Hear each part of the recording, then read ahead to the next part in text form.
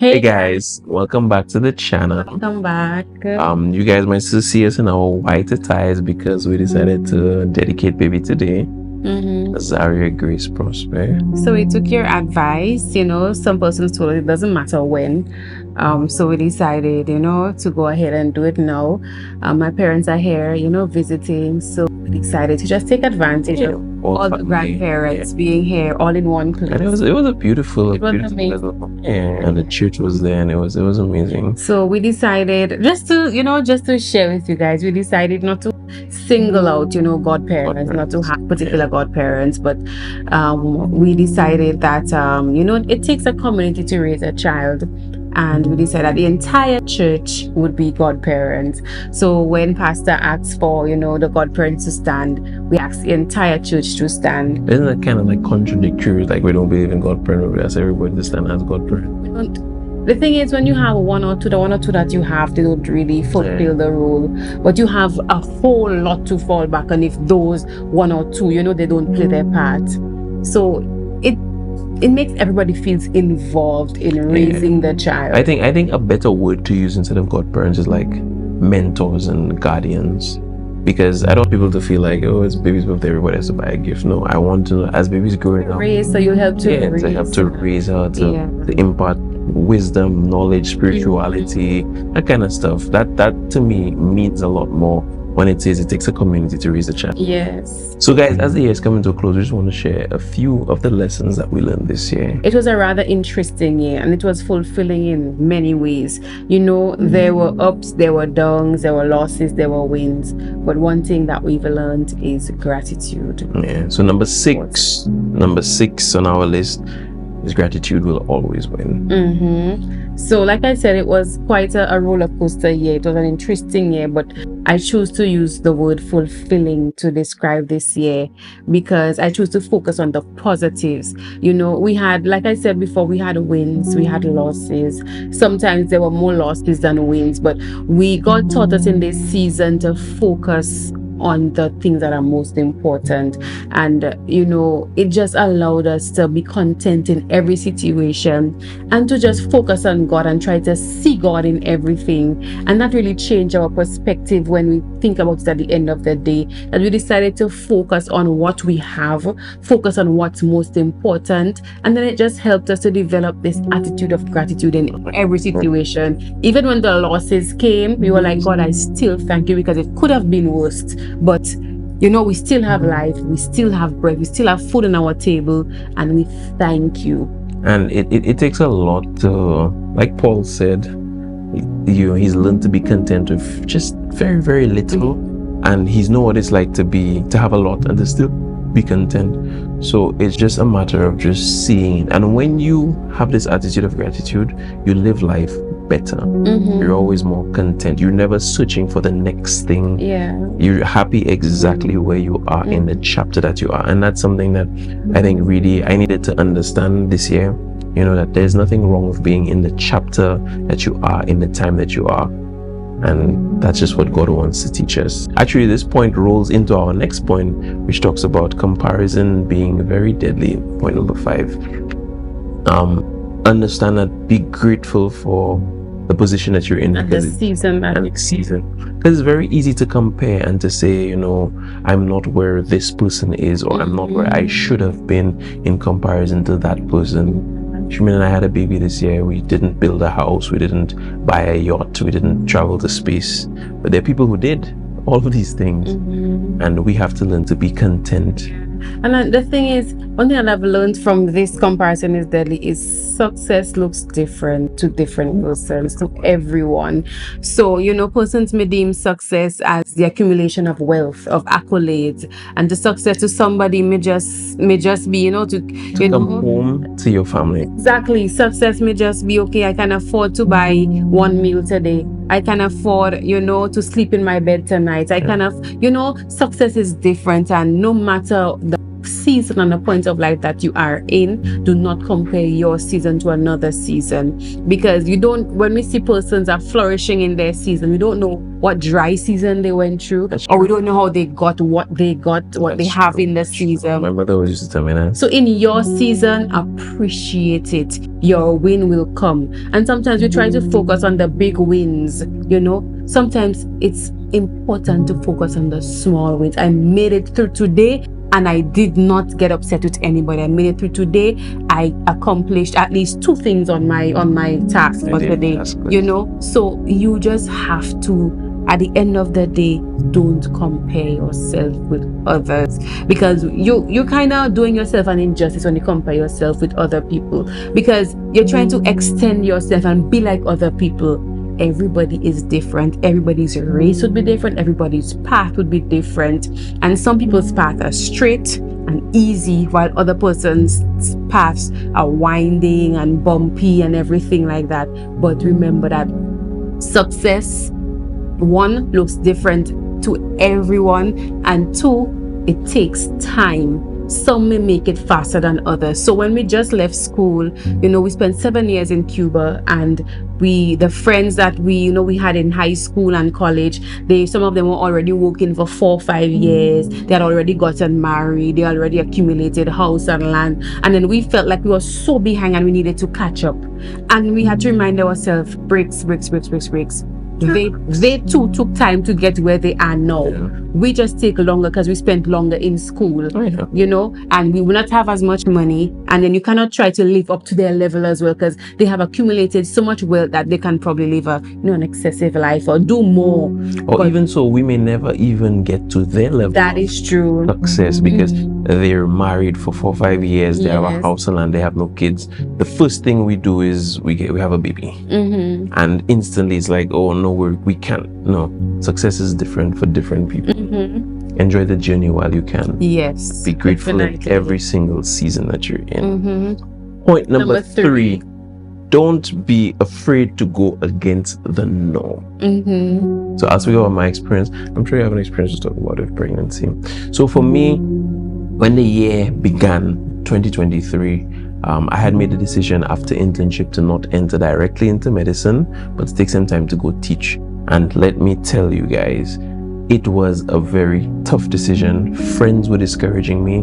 Family members tried to discourage me. A lot of people in my circles tried to discourage me. Be like, oh, you know, you're leaving medicine to go after teaching and the money. It's like a lot of the people I saw or that I sought counsel from, they only saw dollar signs. They never saw the state of my mental health. And there were some people who really pushed me and encouraged me and told me, whenever you're ready to move to the other chapter, you can do it. But for now, do what it is that you feel called and pulled to do. And I absolutely enjoyed teaching. It was an amazing experience with the other teachers and even with the students. I taught at an all-boys school, for those who don't know. Video attached above. But it was just an amazing experience, and if I had listened to what people told me, I would never have done it, and I would have found myself just being stuck in a position. So sometimes you're on the edge of a major decision and people are speaking into your ears. Don't be afraid to go against the norm, because sometimes that's where you'll find beauty on the other end. So then the other thing is, in terms of my experience, you know, I'm at this point battling with staying home, being a stay-at-home mom, you know, at least for a certain amount of time, as opposed to going directly back into the workforce. And we know we're living in the era of the career-driven woman, the I-mom, right? The modern woman. I-mom was the I-mom. The I-mom, I can do everything. Right, that I can do everything, mom, right? And then for me, you know, having my little baby girl, as he has changed my perspective on life. For me now, my energy is just to raise this child the best that I can, because she's a gift from God. and I want to raise her the best in the best way possible. And I just see that if I have to go back into the world of work now, what time am I going to spend with her? You know, you're working in the ER where you work at least 3-4 days a week. On the ward, it's every day, and then you do your 24-hour calls at least once or twice a week. So she's going to be spend more time with the nanny or the caretaker more than she does with me. And it should not be. I don't think that's the way that God intended for family to be. You know, when we get home, we're tired, and sometimes we're frustrated, and we give our family the little quest that's left. I like you use the word quest. And that's not good enough. You know, family, the institution of family is important, and you have to put energy and put time and effort into it. And balancing, for me, this is my personal balancing work and balancing your career and family. I don't know how other women do it, but even in medicine, it's difficult. I have not yet started, but I look at the lives of other mothers and how, you know, their time spent with their children, you know, it suffers at time, that quality time suffers. And I want to give Azzy the best of me. I want Azzy to get the best version of me. I don't think that she will get the best version of me while me working in the hospital, you know, a 8-to-8 job, basically, right? So that is where I am at. You know, I'm struggling with making that decision. Should I stay at home for a while to raise my daughter, or rush back into the workforce? Am I going to give the workforce the best of me, and then my Azzy the little bit that's left? No. My family, my husband, my child, they deserve the best of me. You know, I want to take care of them, take care of my home, spend quality time with them. But we'll see how it goes with prayer. But no matter what, whatever you decide to do in 2024, God willing, don't be afraid to go against the norm. Okay? Yes. So number 2 on our list kind of, you know, reverberates everything that we've been saying before. Prioritize your mental health. Do what works best for you. You know, sometimes you have to make the tough decisions and say no. Sometimes it's hard to say no to prioritize us, because, you know, everybody wants a piece of us. Peace at church, peace at work, peace, grandmother.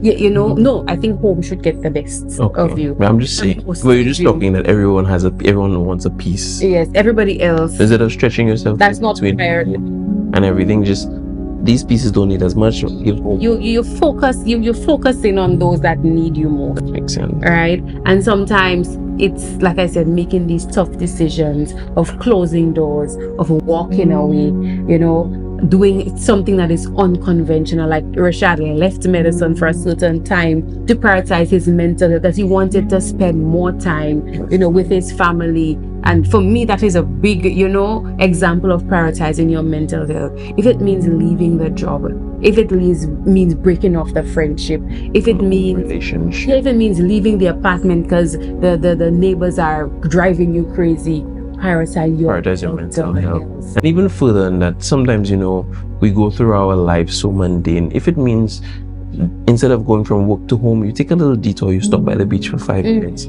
If it means buying that cheesecake that you always wanted to buy, it may be a little bit expensive, but something that you've always wanted that's going to make you happy, something that makes you laugh, something that's just different. Just take the time. It's not something you do every day, but prioritize that for yourself. Guys, we've been working hard for 2023, and I'm sure those of you who are here, it's been a long year. So don't be afraid to put yourself first. Don't be afraid to be a little selfish every once in a while. Say, this thing is for me. And our most important point, number 1, and that thing is just top point for the year, number 1, is to seek wise counsel. A lot of the things that we have gone throughout the year, and a lot of the things that we have experienced, we have had people around us who have been able to guide us correctly. We've had people that we could just ask questions, seek advice, even parenting. I will say it again, I would love to thank the CCAs for just always being that listening ear and always just sharing advice on marriage, parenthood, just being full-time doctors. And I have no idea how they did it. But it's amazing to know that they're Christian, they love God, and they love their family, and it's just amazing to have wise counsel. And then the thing is, sometimes We don't want people to know what's going on in our life. True. Sometimes we feel like we should do it alone, or this journey is for me. Not all journey is for you alone. Sometimes God is trying to get your attention and trying to steer you in that direction. Seek counsel from that person, from this person. Sometimes you just have to take that leap of faith and open up to somebody who has traveled the road before you, somebody who can give you that advice that you need for that particular time. And it's very important not to travel the journey, not to alone, not to travel the journey alone. That makes sense. Travel the journey, not to take the journey, not to embark. Not to embark on that journey alone. Because sometimes you don't know what to do. Like during my pregnancy, at certain points, I didn't know how to process some of the feelings that I was having. I didn't know what to do in certain situations. And I just had to, be open with persons around me. And this is how I'm feeling. These are the thoughts that I'm having. What do I do? How did you do it when you were going through it? And because I was able to open up to these persons, they were able to give me such practical and such helpful advice. I'd like to also thank Katharina for that. She was just like, Shamin, what you're going through, a lot of it is normal, but a lot of women, they just don't have a place to. And when I started noticing that when they were bouncing ideas off each other, it started becoming more palatable. Like you started understanding it a little better. Like the not being able to sleep, and then the feelings, the emotions, and it's just amazing to have people. It's also important to have people who will tell you the truth, not just those who support the idea that you're thinking. So a lot of the times we want to make a decision, and in seeking counsel, we only stick to people who are going to continue to put us in that direction. Sometimes wise counsel is people telling you that's a terrible decision. There have been people this year who have had a rough year, and then they've turned to different places for advice. Some people even turn to us for advice. And the best advisor we could have always given to those people, turn to God. At the same time, let's try to examine everything from a wider perspective. And it's not about choosing one side or the other. It's just about giving advice based on the Bible. But guys, what a year it has been. It has been. So as we come to the end of 2023, I just want to wish you guys an amazing, amazing end of year. May God continue to bless you and your families. And above all else, guys, put God first. And also, we want to wish you guys a blessed and prosperous 2024. Remember that we can do nothing without God.